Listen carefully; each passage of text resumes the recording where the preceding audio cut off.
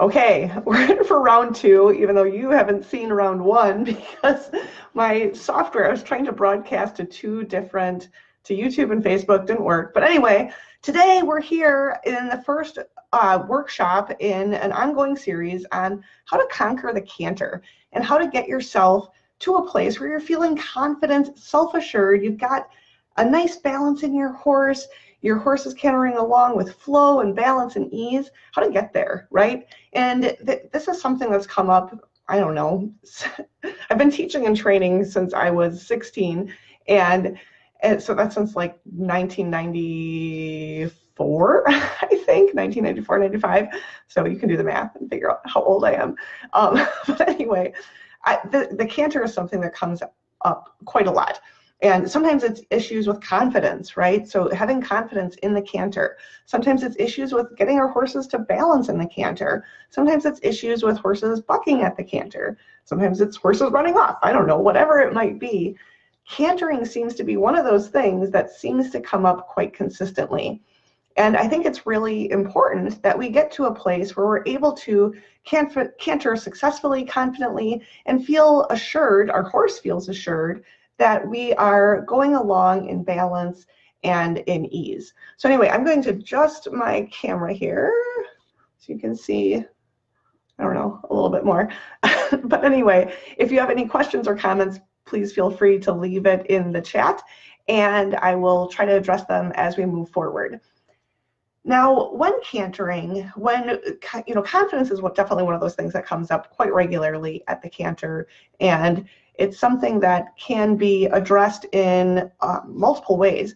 And sometimes it's the person's not confident in the canter. Sometimes it's the horse isn't confident in the canter. Sometimes it's a combination. The combination is probably the most difficult one to work through.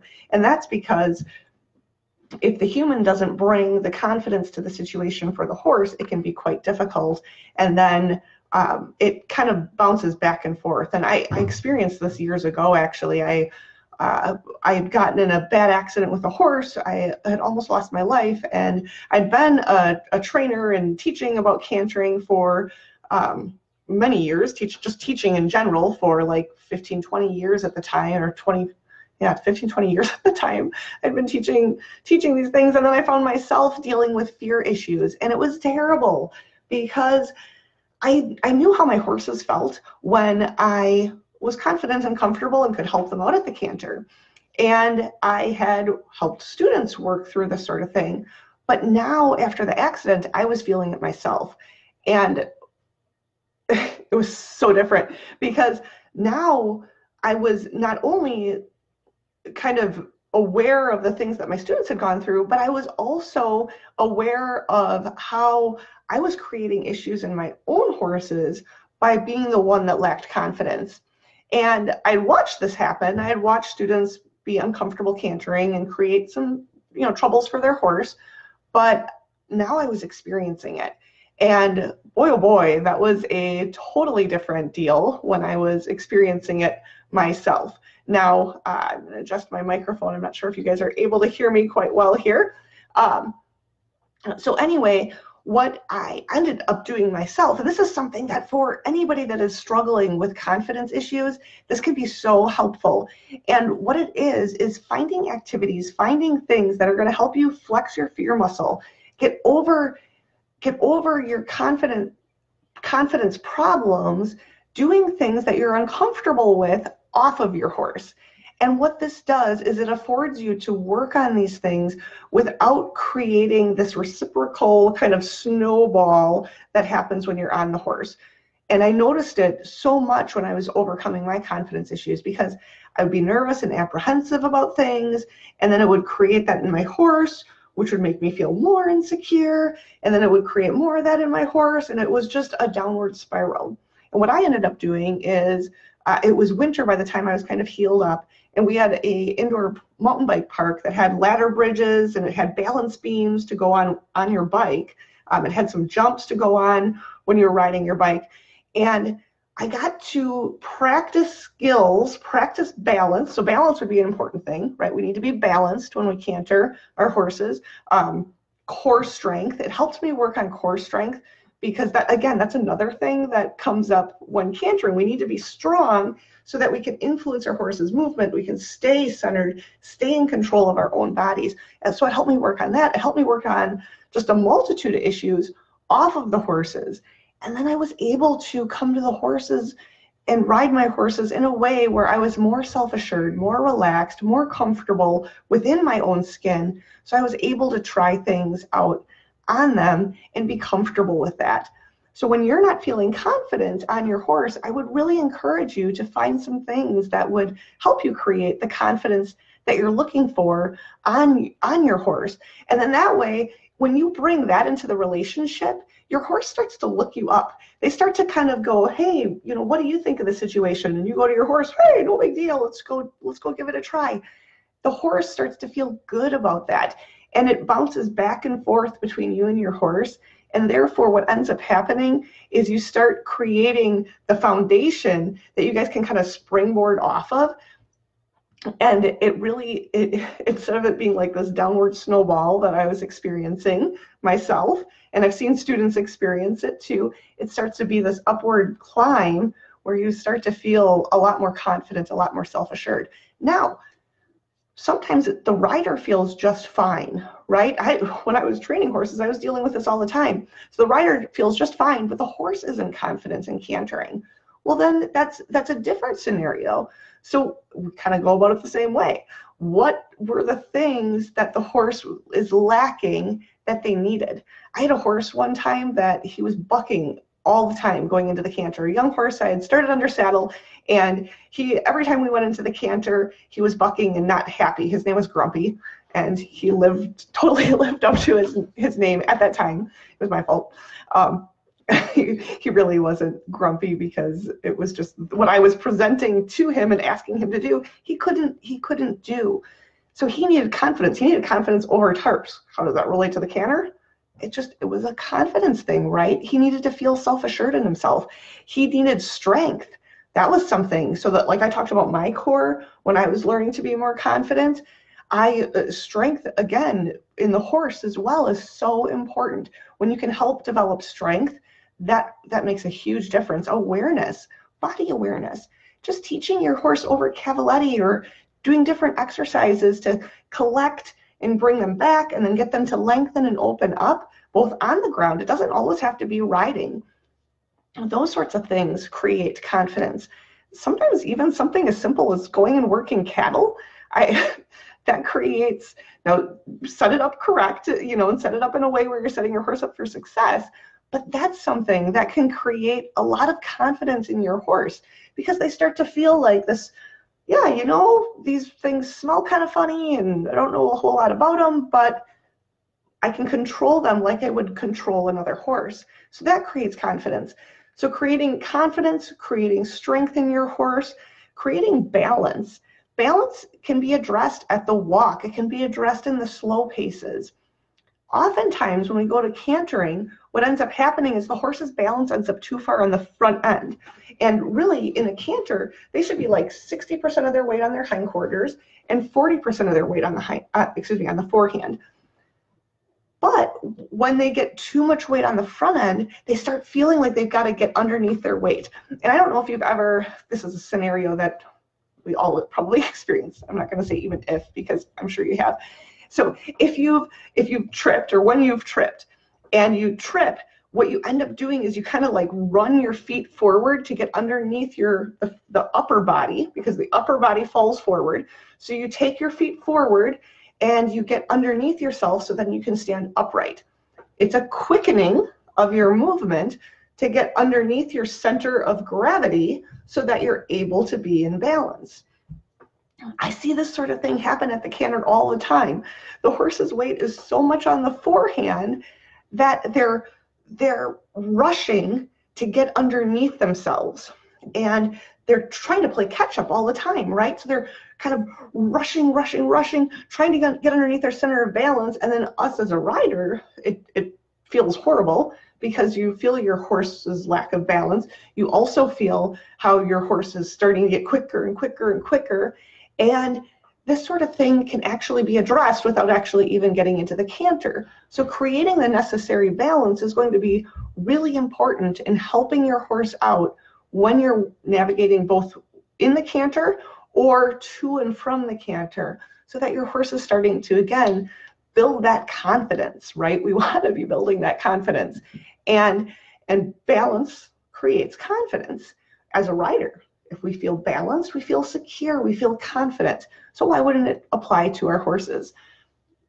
When we're balanced and when we're feeling secure and when we're feeling okay with ourselves, then what ends up happening is the horse starts looking to us. They start going, hey, what do you think up there?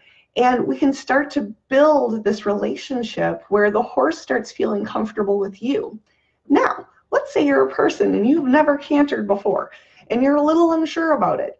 Well, if we look at the cavalry, okay, so the cavalry, they had to bring, I mean, a whole army, you know, troops and troops and troops through the ranks to become a proficient cavalryman. Well, what did they do? Did they start them on a green young horse? No, they didn't. So your horse needs to be suitable for you. And that means that if you're a green rider, if you haven't been doing a ton of cantering, or if you're a little nervous about the canter, I would really encourage you to find a local program where you can ride a schoolmaster. That's exactly what they did in the cavalry. They found schoolmaster horses that could take these riders and bring them along into trotting, into cantering, into jumping, into riding big ditches, right? They brought them along logically on a horse that said, hey, come on, I got this. Let's do it. Come on, let's just do this thing. But if you're insecure in yourself and your horse is insecure, and now you're both trying to navigate it, it's really not a good recipe unless you're willing to take the time necessary and really go about it slow. The trouble is when we start to have bad experiences, and this is both in horses and in our own selves, when we have bad experiences, we have a tendency of holding on to them. And when we hold on to these bad experiences, then we now are struggling to, well, we carry that into each ride, right? So then we struggle to get over them, and they carry through and they start manifesting into bigger things. They become scarier sometimes as we move forward. So if we can avoid the bad experiences and having these moments where we create, you know, fear in our horse, fear in ourselves, or whatever that might be, it is going to set us up for success and really springboard us up, creating the foundation that's necessary to carry us to the next level. So set yourself up for success. If you know your horse isn't the right match and you're just learning and your horse is learning, try to seek some help and guidance out, either by going on a schoolmaster and getting yourself ready for your horse, doing some off the horse exercises, right? Flex that fear muscle, get good at getting yourself into scary, nerve-wracking situations and knowing that you can work through them. This is something that I've helped countless students out with their horses, even like horses that are spooky and that sort of thing. We rehearse, right? We create rehearsals so that we can practice working through these situations and coming out on the other end and feel good about it. And that would be addressing all of these issues, you know, horses spooking. We do pretend spooking scenarios, right? Where we chase the horse forward and what do you need to do at that time? Or like for cantering, we're working up and down hills, getting your hips to move and to be able to stay soft in the hip as your horse opens and closes that angle. Trail riding can be super helpful as your horse has to adjust their stride. You learn how to stay soft in your body, stay soft in your tone so that you're able to move with them. So these are all things that you can do to really set yourself up for success. We want as riders to always think proactively rather than reactively. That means we want to be one step ahead of the ball rather than being behind the ball. Now, in order to be proactive, something that can be really helpful is trying to think of both yourself, in yourself, and within your horse, having a thermometer and having an emotional thermometer. Now, the emotional thermometer would be kind of cold or in the blue when you're feeling relaxed and chill and mellow. And your horse, same thing for him. So if his thermometer's in the blue, he would be pretty relaxed and okay with things. But if your thermometer's up here in the red or your horse is up here in the red, you need to be able to then adjust the situation, right? Adjust to where you are at or your horse is at, so that again, you can set yourselves up for success. And there's going to be days where your horse's thermometer's in the red. Well, maybe that's not a very good day to be working on the canter. Maybe you work on some slow, relaxed things. Maybe you work on forehand control, hindquarter control, soft, simple, nuanced stuff that can create relaxation in your horse. You would like your horse to know that you can bring relaxation to the table. For horses, they're flight animals, and they do tend to be more emotional. And if we can start to bring relaxation, reassurance, comfort into the relationship, well, then they start to look us up a little bit more when they get in trouble. They start to look at us for the guidance that they need in any given situation. And that, my friends, can be huge in your own comfort level, because when your horse, instead of going, I'm out of here, you know, and they're only in it for themselves, if they instead go, what do you think, you know, and they're a little nervous, then you just put a little field on the rein and say, hey, we got this. It's all right, buddy. We're good. We're good. And you give them a little rub on the neck. That can take a situation that's red thermometer, right, and bring it down at least into the yellow, maybe down into the blue. And if we can start to create that more and more in the relationship, you're going to be able to go anywhere, do anything with your horse. It's going to feel amazing. It's going to feel great, because your horse is going to be looking you up. They're going to be seeking you out for the success that they need in their own bodies and in their own comfort level. So I would encourage you to be thinking about that as you're asking your horse to do various things. So now I had some questions here that people were having on the canter. So one of them was, Mark asked, how do I initiate the canter? And this is a great question. And this would be something that I guess I could go on for like a super long time. So I'll try to keep it short and sweet. Initiating the canter, some things that would be necessary would be being able to get your horse's weight back on their hindquarters. Remember, we talked about that 60-40. So 60% of the weight on the hindquarters for the canter, 40% on the front end. If we get close to 50-50, that's approximately a trot. And therefore, it's going to feel a little out of balance if we're trying to canter in a 50-50 scenario. That means that at the walk and at the trot, if we can start to teach the horse to sit and to carry themselves back over their hindquarters a bit more, it's going to make when we ask them for the canter, it's going to make it a lot easier. Because what we'll do is we will say, get your weight back, get close to 60-40, get close, come on, more weight on the hindquarters, more weight on the hindquarters, and then we'll ask, and canter, and it's going to be right there for us. Another thing that's going to be really important is getting the correct bend. We want our horse to be bent just a little bit in the direction of the lead that we're asking. That means they would, if I'm going for left lead, I would have a little left flexion. That's going to be in their pole. So a little left flexion. We want a little bit of the loading of the outside hind leg, and we want just a slight arc.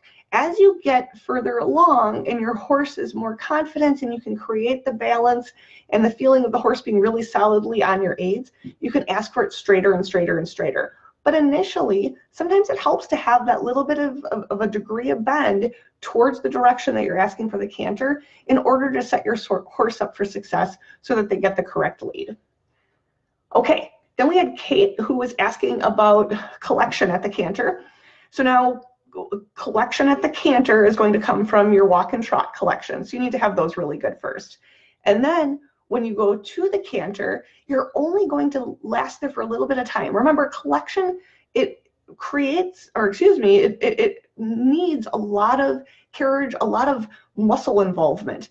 And that's not only the horse's hindquarters, their abdomen, their back needs to be really working, and then they need to be lifting their sternum, and then their neck. So there's a lot of pieces, and they can fatigue quite easily, especially initially when you're trying to create the collection at the canter. So I'd encourage you to do as little as possible. Now you've got tools, right? So you've got cavaletti, you've got hills. Hills can be fantastic.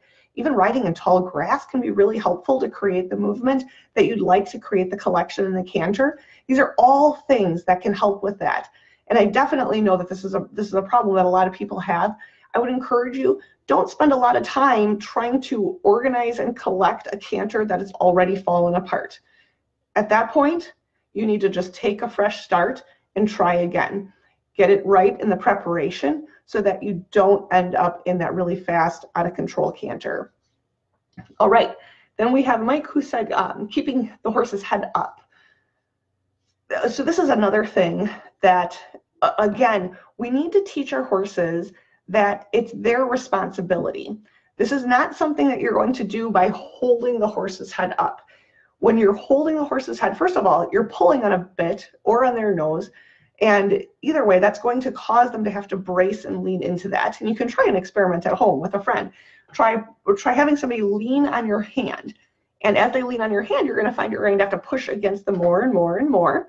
And then so you are each pushing against one another, right? Then if you have to remove your hand, you're both going to feel out of balance and unstable. This is the same thing that happens with the horse. The minute you start pulling on their mouth, they have to push against that and counterbalance it. The minute they have to counterbalance it, guess what? You're disrupting their balance.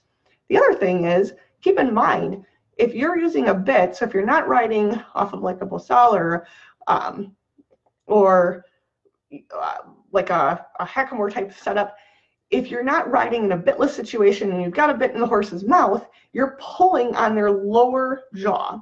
If you look at the lower jaw, it's quite long. So it makes a long lever to that TMJ joint. The minute you start pulling on that, they have to tighten their jaw in order to stay safe, right? Otherwise, you're going to pull their mouth open. That's why you see people strapping horses' mouths shut.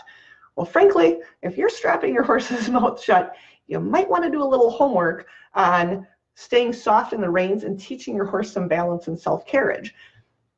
Because the minute you're pulling on that lower mandible, you are creating tension in the jaw, then you create tension in the pole, then that comes through the nuchal ligament, which attaches to our withers, which is going to then cause people have problems with kissing spine. Well, guess what?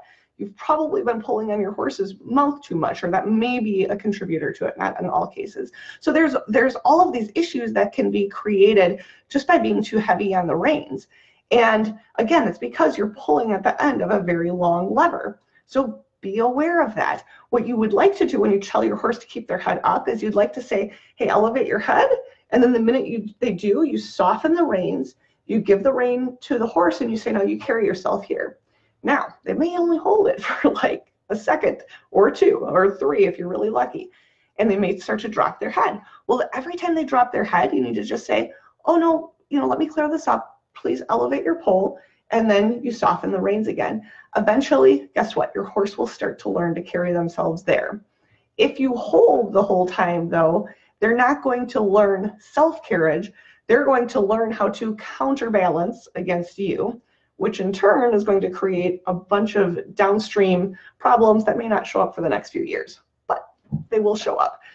So that's something to keep in mind.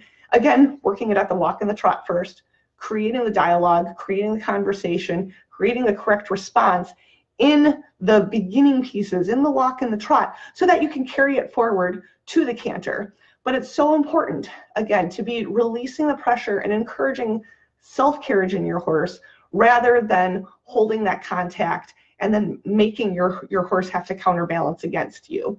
You'll see those horses going around in more of like a wheelbarrow type mode where they do have to put more weight on their forehand, which again is disrupting that 60-40 balance, 60% of the weight on the hindquarters and 40% on the forehand.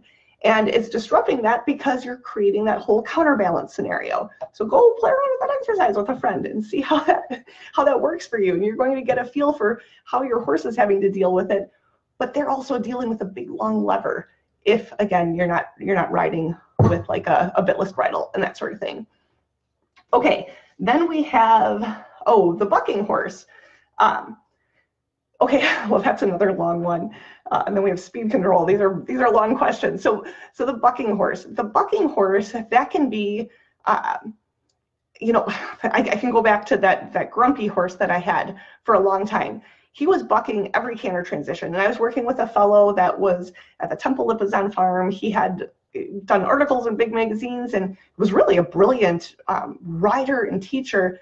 And we worked on the canter and cantered and cantered and cantered. We were not getting the canter done without the bucking. It was driving me crazy. I was feeling upset about it. My horse was feeling upset about it.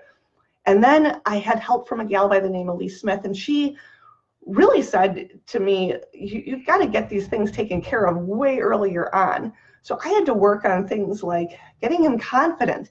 Getting him confident, yeah, working on the canter, we actually worked over tarps. I know it sounds silly, but we did a ton of tarp work. We did work with bags. He was petrified of bags. How does that relate to the canter? Well, it was a confidence issue. Another thing I had to work on was he was young. He was a young thoroughbred. I had started him under saddle. He wasn't ready to balance for the canter. So bucking was showing up because he was saying, hey, look, how am I supposed to do this with you on my back? He was frustrated. So it was an expression of where he was at, his lack of confidence, his lack of balance. So I had to create strength. I had to do hill work. I had to do cavaletti work. So there were all these pieces that needed to be into play before I actually cantered. But then once we started cantering, guess what? It was really, really nice. It was really good because I wasn't working on the canter. I was working on all of the prerequisites that were needed before we actually cantered. And it's super cool when you get it right in the preparation, because when you get it right in the preparation, whatever it is you're about to do, it's like right there for you. And that's so nice because guess what? You're setting yourself up for success. Most importantly, you're setting your horse up for success. And then you're creating that foundation where you guys are both feeling like, oh, cool, I can do anything. I can do this. I got this. And then you don't create these issues that now, now you've got a problem and now you've got this hump that you've got to get over before you can move over and progress. So really the preparation and setting yourself and your horse up for success is so important. Hindquarter control would be really important for that bucking horse, being sure that you're able to get down to the hind legs. That's something that can be an issue. A horse, another thing would be being in front of the leg. Oftentimes when horses buck, it's a sign of them not being in front of the leg. So that would be another thing I'd be working on. And again, just at the walk and the trot initially, getting it really good in the pieces before the canter so that once you're in the canter, it's just right there for you. Now, when they're bucking and they're kicking against your leg, sometimes it can be helpful to be working on that turn on the forehand, getting them off your leg before you go into the canter, go into the trot, so that you're working on some pieces and kind of putting it together in a flow. So you're saying a little turn on the forehand, then you're sending them forward out of that to the trot, getting them forward off of your leg. And now when you start approaching the canter, it's not a big deal. Let's see here.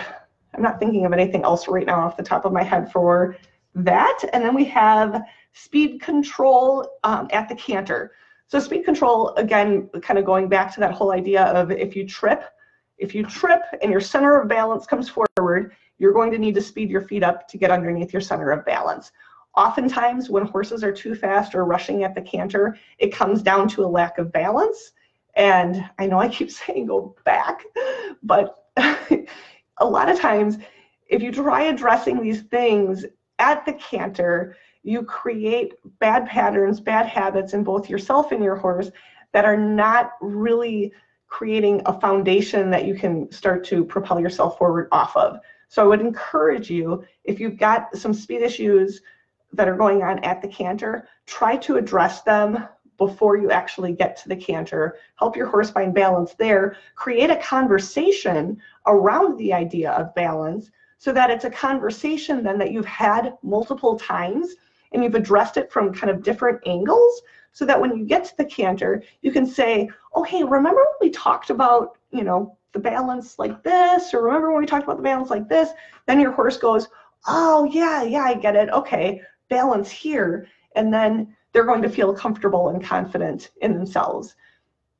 Okay, so if I don't see anybody, looks like we've got a few people here. Welcome, everybody. So if I don't see any questions in the comments here, I think I'm going to call it good. This is the first in a series of workshop videos that we're doing in Conquering the Canter.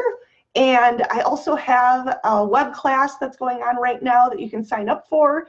and it goes into your 3 steps to mastering the canter. So that would be something I'll probably throw in the comments there, and you can check that out.